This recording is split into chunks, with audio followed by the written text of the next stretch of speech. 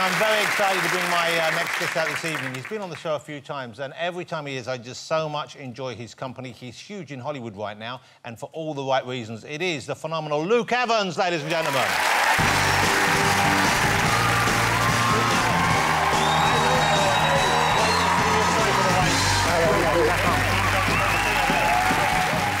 Great to have you back on the show, Luke. Thank you for coming in. I read a quote from you recently, because I've seen you in a number of movies and some TV quite a lot over the years. You've become a fixture, you know. I know that it's going to be a quality production when I see you in, because I think you're tremendous on screen. Thank you. But obviously you've been doing it for long enough now to have changed somewhat. Yes. Well, I think this is the worst part of the business when you're on screen or in theatre. It's fine because you don't actually get to see yourself, but... Yeah. When you're on screen, which is now about 10 years I've been doing film, you see yourself age. Every single film, you see another line and another wrinkle, and you're like, oh, bloody hell. So, yeah, because I read it's a weird thing. This is something you don't enjoy seeing, that you are conscious of the ageing process. Very.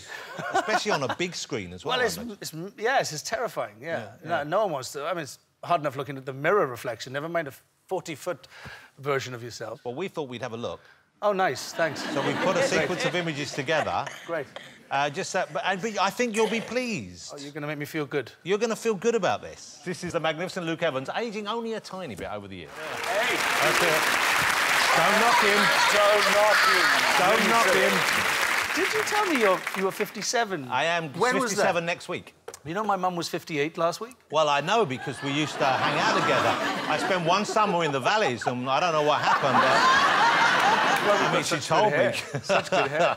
Such good hair. Yeah. OK, you have a new film out right now, and I was excited. I was interviewing a while, and you told me this was going to be your upcoming project. Girl on the Train, I think, when I was here. You were talking about Girl on the Train, and then you mentioned this, and I was one of the few people who knew about this character you're about to play, of course. That's right. Yeah, you knew much more than anyone else I know. Which is sort of tragic, but maybe we should tell people what the film's about. It's called Professor Marston and the Wonder Women. Okay. Yes, and it's about it's a true story, about the man...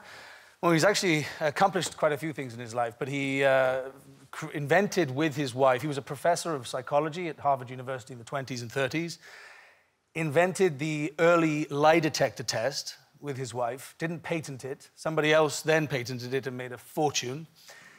They then had he had a research assistant who him and his wife ended up having a polyamorous relationship with. They both fell in love with her, and she was in love with both of them?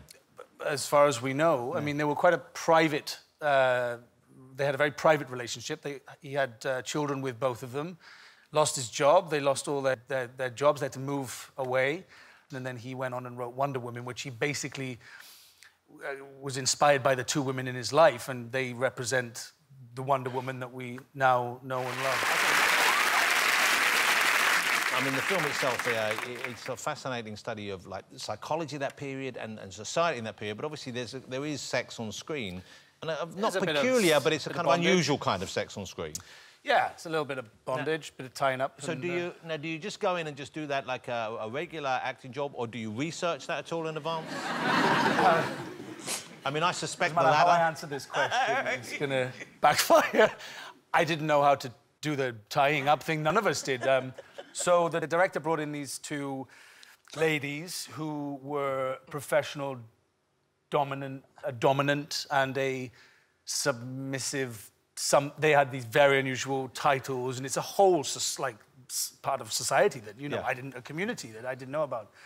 So we spent a few days with these two women who taught us how to...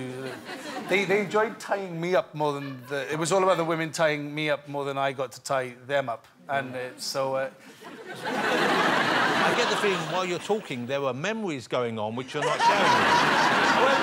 I noticed you were kind of like you were talking... No, it's just funny. It was just a very weird thing to do on camera. But it must be quite... Sex scenes anyway must be a bit peculiar to film. I mean, they're awkward. That film you in Hysteria, you had to do a sex scene in that, didn't you? Oh, yeah, I had to... I had to have a 3-minute orgasm with Rupert Everett and Hugh Dancy between my legs and a feather duster.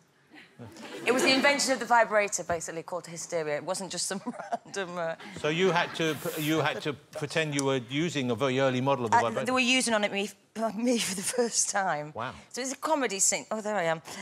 Just in the actual vibrator. I mean, that's an industrial strength vibrator right there, isn't it? sounds like it's petrol-powered.